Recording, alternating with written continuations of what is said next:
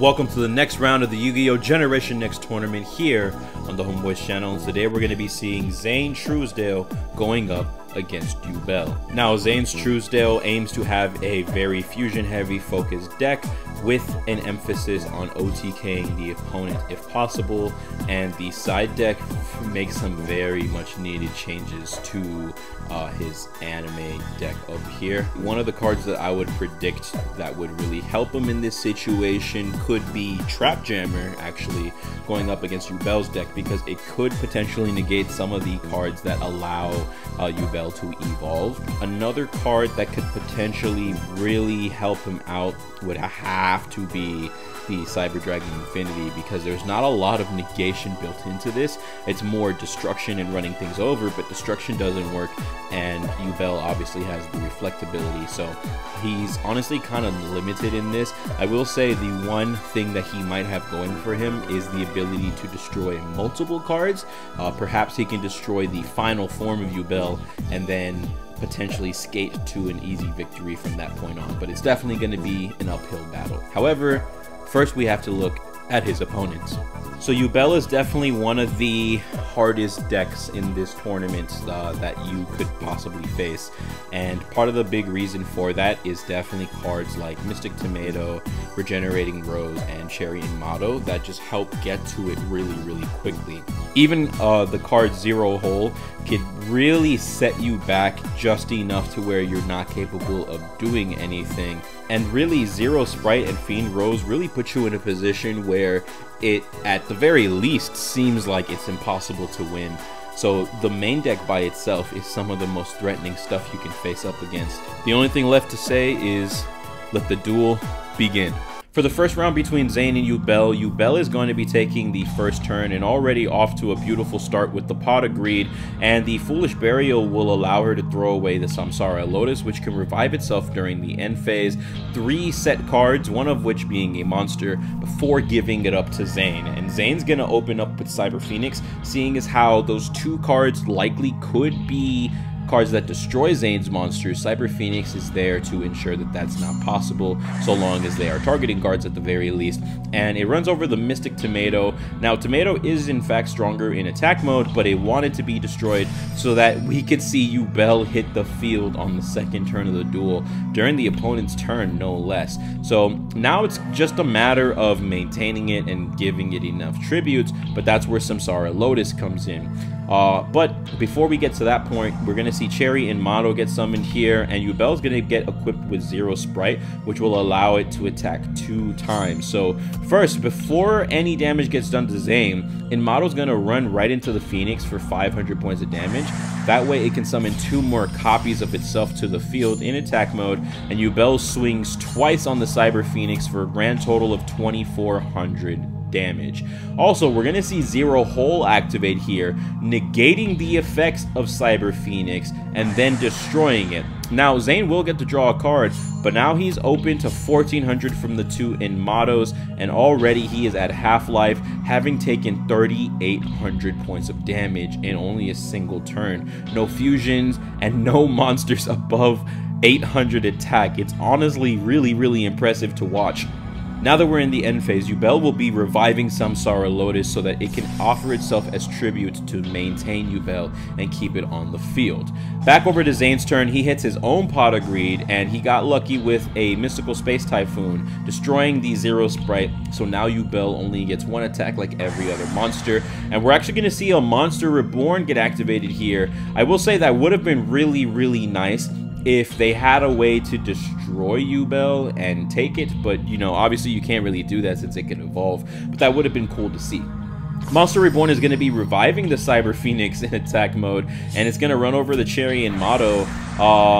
I can't really blame them, because I would rather get rid of them and take the beating than just let the Mottos beat on me for 1400 every turn and kind of just be in this fucked position. At least this way, by clearing them first, you have the potential of being able to sit for a while with no monsters. But first, Yubel's going to be swinging over for 1200 before we get to any of that, and we're going to see the Lotus loop happen here.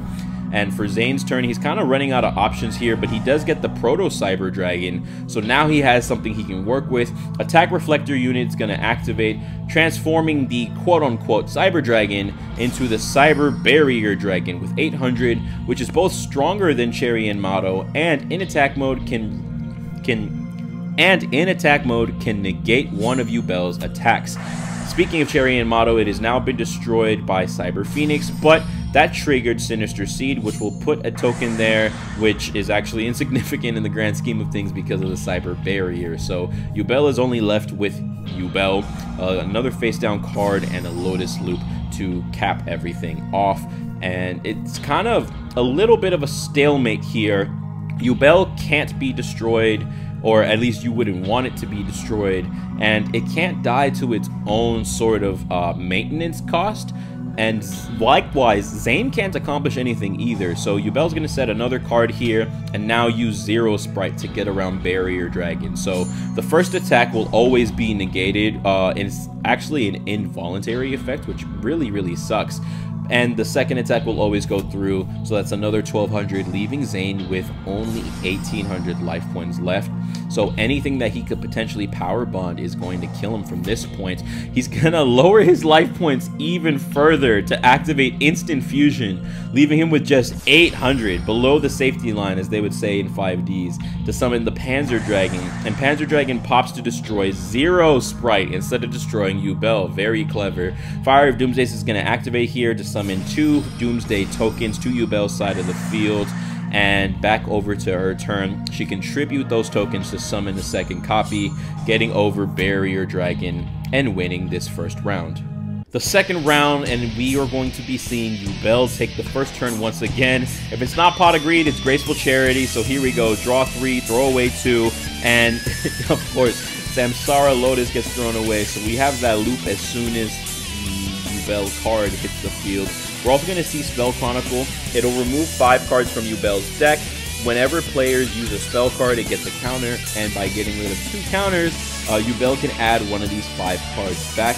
And the strategy that they went for here seems to be getting rid of 5 cards that they don't want to draw into. So it's really just deck thinning. It doesn't matter if Spell Chronicle gets destroyed or not. They're not cards that Yubel's going to want to see regardless. So 3 sets, and passing it over to Zane. Zane has the Pot of Greed spell card, so at least they're on semi-even terms here.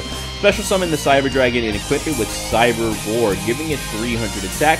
In addition to this, when it gets equipped with Cyber Roar, Zane gets to draw an extra card to help him out, and he's going to be cracking the instant fusion for 1000 life points to bring out that Panzer Dragon once again. But instead of waiting to use its ability, we're going to see Cyber Dragon Nova hit the field before Xyz changing into Cyber Dragon Infinity with a total of 2700 attack and a potential 3 negates. So Cyber Dragon Infinity is going to be swinging over the Mystic Tomato and negating the Tomato's effect so that Yubel cannot summon herself.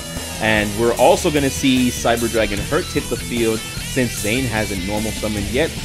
Then, by using Infinity's ability, it can absorb Hurts in order to replenish its attack just a little bit. In response, Yubel is going to take this opportunity to activate 2 Doomsday tokens on the off chance that they do draw Yubel. At the very least, it's 2 bodies to protect himself a little bit longer, and she only draws a card that she can play face down. Not a single monster to play here. But on the other side of things, Zane doesn't have any cards to play either at the moment. They're both kind of bricking here. There's not a lot of action going on, but we're going to see the Rev system finally hit the board. So Cyber Dragon has been revived with his 2100 points of glory. And speaking of which, Cyber Dragon Veer hits the field. So any monster with quote Cyber Dragon end quote in its name is going to be getting a 500 attack boost. Cyber Dragon goes up to 2600. Veer itself goes up to 16. Strong enough to destroy Doomsday token, or at least it would be if it wasn't for the Fiend Rose. So the Fiend Rose can equip onto a monster and make it unbeatable in battle. Unfortunately, Cyber Dragon Infinity has a negate for that, but unfortunately for Zane, Yubel has a negate for that with Zero Hole negating and destroying.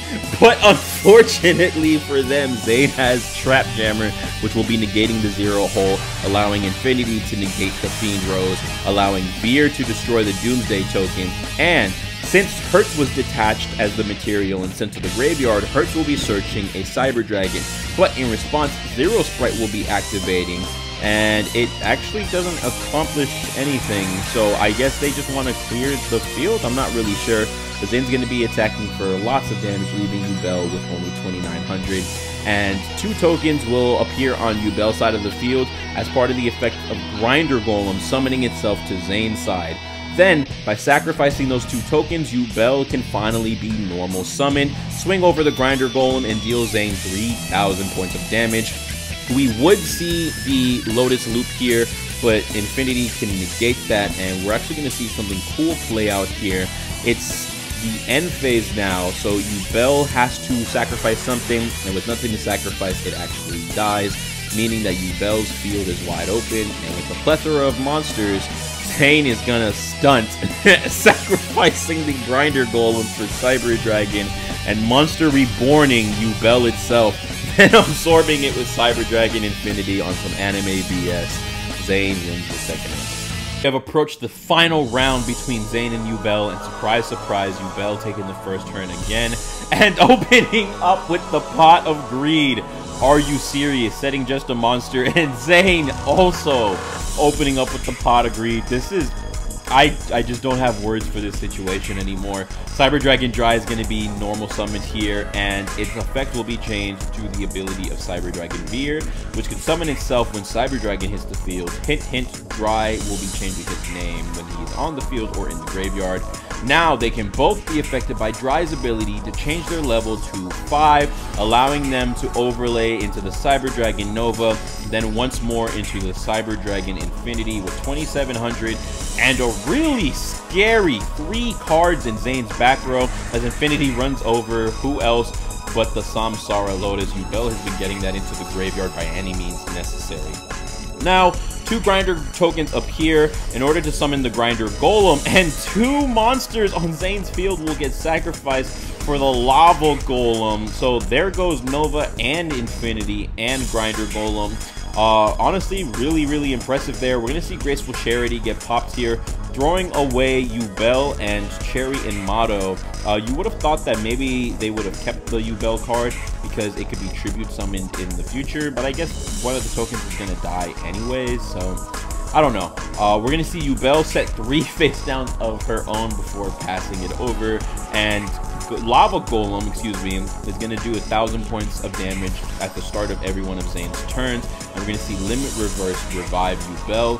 When Limit Reverse dies, so does Yubel. If Yubel goes into defense mode, it dies. So there's a lot of ways to evolve it now. We're going to see Cyber Kieran actually get normal summoned here. Very interesting play. Golem is going to attempt to run over the token for 3,000 damage, but we're going to see Zero Hole get activated, and we're going to see Zane respond with Trap Jammer once again. I called it. The battle goes through, though, so Zane keeps the Lava Golem on the field, which is honestly a really interesting call when you really think about it.